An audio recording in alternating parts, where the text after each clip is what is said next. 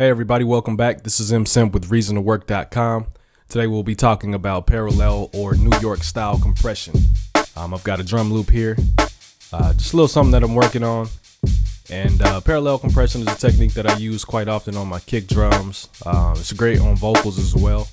But essentially what you're doing is making a copy of the track that you're wanting to, accent and heavily compressing it. And, just kind of adding your effects. So I've got my redrum set up here. Today I'll just be focusing on the kick. So what I want to do is create a spider audio merger splitter. My kick drum is ran through channel 2 of my redrum. So what I want to do is I'm going to disconnect both of these. All right. And I'm going to take the outputs into the merger splitter. So nothing's changed here. And then I'm going to run this output of the splitter back into my kick drum mix channel. All right, so same thing, it's gonna play just like normal. From there, then I'm gonna create a new channel, a mix channel for my parallel. All right, second output of the audio splitter to the input of the mix channel. I'm gonna name this parallel comp. Okay, so here's my copy. So when this comes back on, essentially now what you have is two kick drums playing. The comp should make it extremely loud. So there's the comp, that's with both. So I'm gonna just pull this down to taste. And another thing about parallel compression, there's no right or wrong method as far as what you're looking for. Again, I'm a big proponent of you do what sounds best to your ears. I've been with my ears for 28, 29 years and they haven't failed me yet. So, just everything to taste. So I'm gonna pull this down a little bit.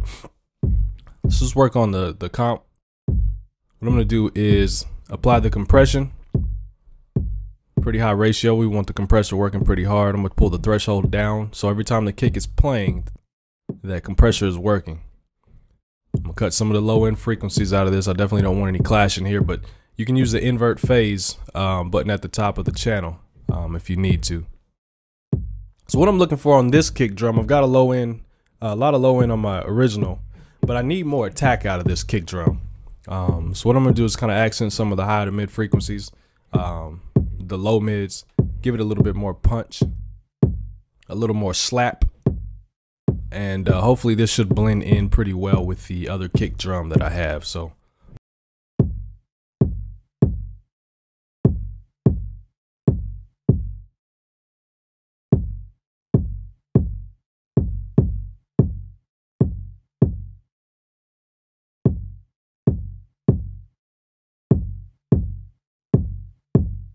all right, there we go. So it's getting pretty close. Make sure we're not clipping. I'm gonna try to avoid that. Maybe add a little reverb for ambience. So there's the original. This is with the comp.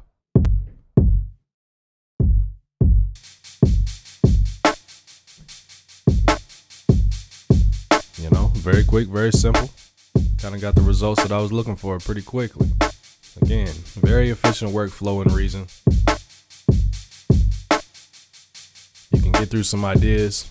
You can get through some different techniques pretty quickly. And EQ to taste. Again, that's the original. I'm gonna add what I just put on there with the comp. So there you go, parallel compression, New York style compression. Done quickly, very efficiently, and quite well in Reason if you ask me.